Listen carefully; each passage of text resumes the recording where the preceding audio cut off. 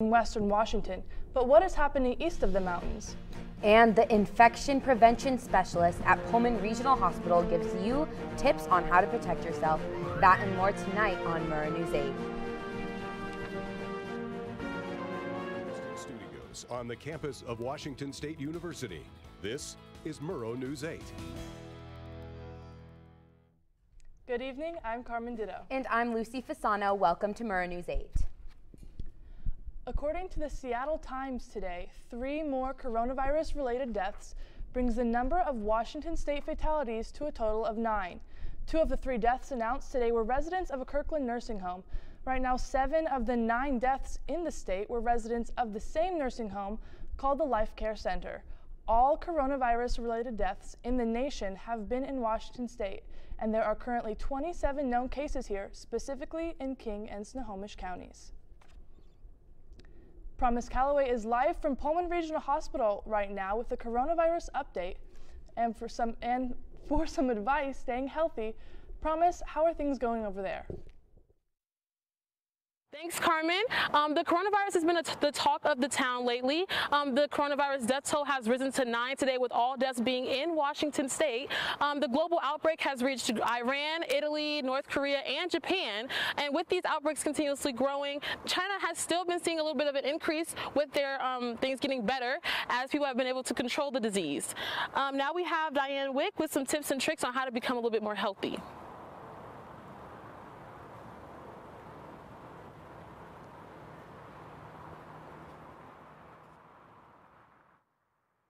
Proper hand hygiene, diligent hand hygiene, and limit your contact with your face and your eyes and your nose and your mouth.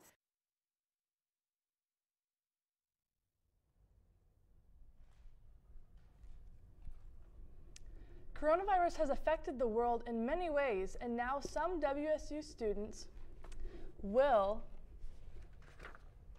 return home. Riley Nelson is currently abroad in Barcelona, Spain. Here's what she has to say about her experience.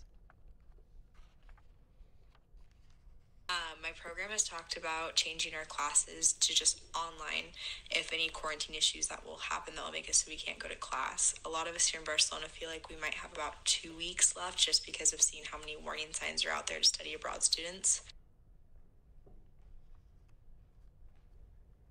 With college students heading back from their programs abroad, Ariel Yacobazi takes a look at our local airport and how new changes are on the way.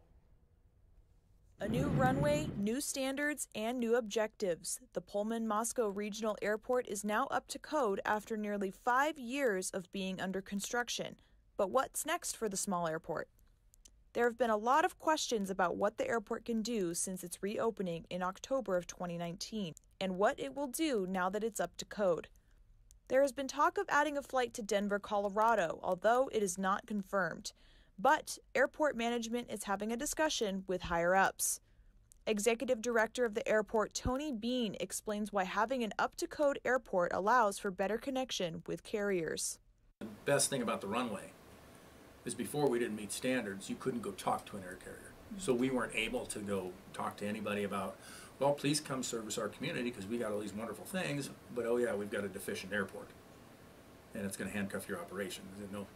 They got to choose from 400 other or 500 other cities and towns in the United States have commercial service. Why would they choose ours? Now we meet standards. Basically, with the runway realignment, the airport is up to code, so it can receive the funding it needs to improve from the FAA. This can include adding a flight to Denver. Although many citizens already know about the runway realignment, the Pullman-Moscow Regional Airport has received 3 grants, and here's what they are. The original grant the airport received was the $24 million grant. This was used for the runway realignment. As for the future, the airport recently received $6 million.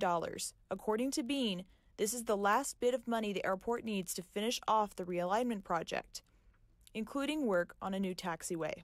The third grant is for $1 million. This will be used for building a new terminal. With this new terminal will come more space and more parking to compensate the terminal. According to Bean, the new terminal is slated to be built in the next 2 years. With Murrow News 8, I'm Ariel Yacobazi. Don't go away. When we come back, a look into our weather in Pullman. And the political scene is heating up nationally and on our campus. When we come back.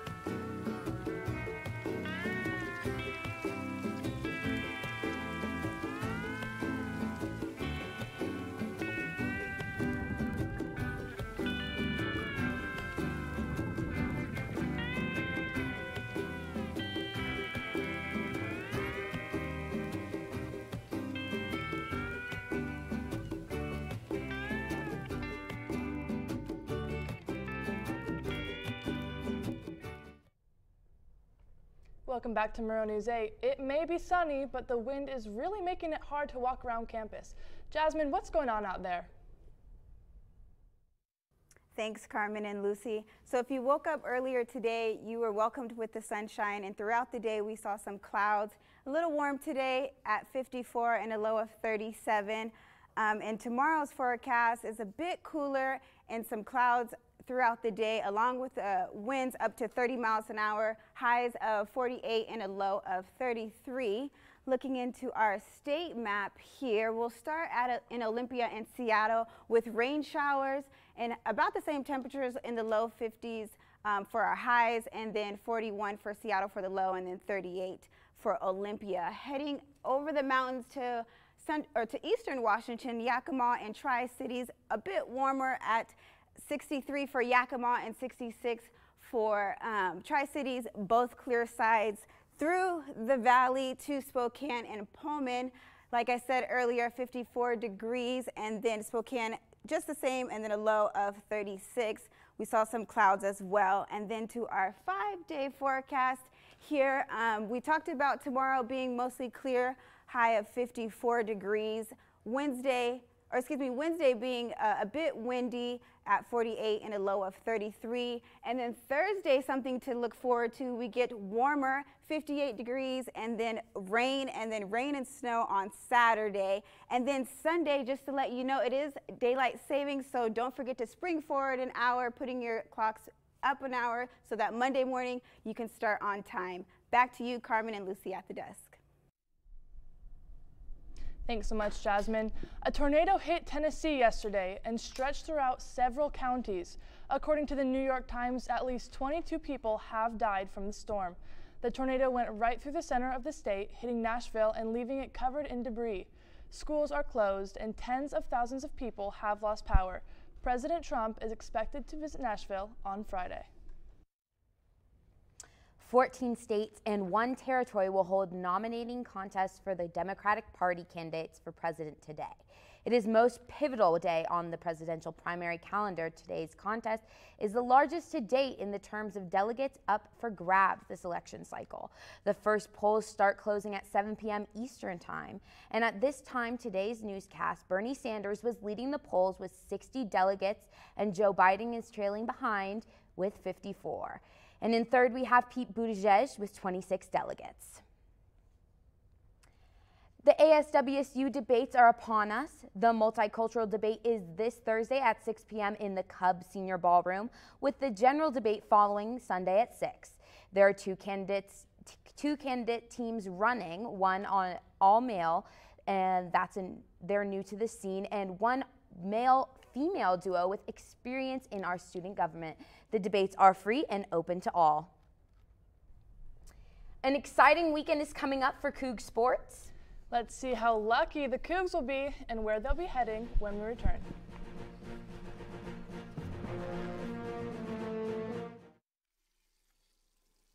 Let me tell you about the toughest guy on earth. He does the work of 2 jobs, but only gets paid for one. He's tough enough to feed the man that gave him a lifetime of nourishment. He has the crazy strength to lift the man that raised him up without even flinching. That's right. No Employee of the Month bonus check here. This guy, no, this warrior, will always be by his father's side, even if his dad will hardly remember. Good luck finding a gym to train for that. If this guy isn't the toughest guy on the planet, then I don't know who is. Caregiving is tougher than tough. Find the care guides you need at aarp.org/caregiving. Welcome back to Murrow News 8. I'm Asher Lyon. Let's take a look at some sports stories. New York Knicks superfan Spike Lee was removed from Madison Square Garden last night after security told him he used the wrong entrance. Part of the incident was captured on camera where you can hear him saying, quote, nobody told me. Take a listen for yourself. But no one told me. No one told me. No one told me. I'm staying here. President James Dolan released a statement later claiming Lee was trying to create a fake narrative, but also made sure to highlight he is welcome anytime through the VIP entrance. Tiger Woods has been nominated for the World Golf Hall of Fame class of 2021. Woods has won 82 PGA Tour wins along with 41 European Tour wins. Woods is one of 4 male finalists to be nominated. The announcement will be made in a few weeks. Seahawks running back Marshawn Lynch has been asked to speak at Princeton University's class day, much to the dismay of several Princeton students who wrote a letter in a student newspaper. Students complained about not being included in the selection process. The letter notes they don't have a problem with Lynch, just with the process with which he was selected. The Pac-12 women's basketball tournament starts Thursday morning and will conclude Sunday night. I will be at the tournament covering all 11 games for our student radio station, KUGR. The first game will be Thursday morning at 11:30 and will feature Cal and Arizona State. Washington State will play later that night against Oregon State at 8:30 p.m. To tune in, be sure to watch KUGR's live streams on their Facebook page. A schedule of the tournament is available on the Pac-12 website. A moose is on the loose. Find out where the critter is and how police are responding when we come back.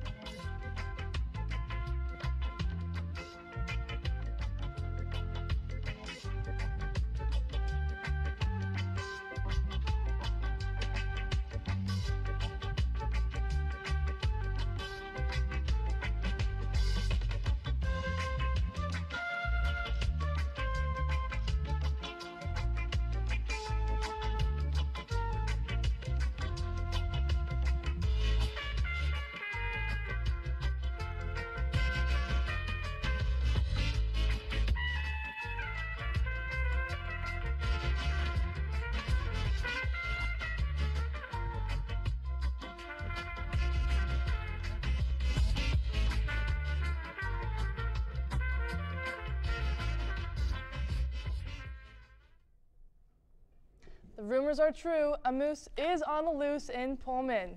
A moose that appeared to be young was spotted off of Grand Avenue near Schweitzer Engineering. We haven't had any updates from Pullman PD, and last time we checked, it's still out wandering.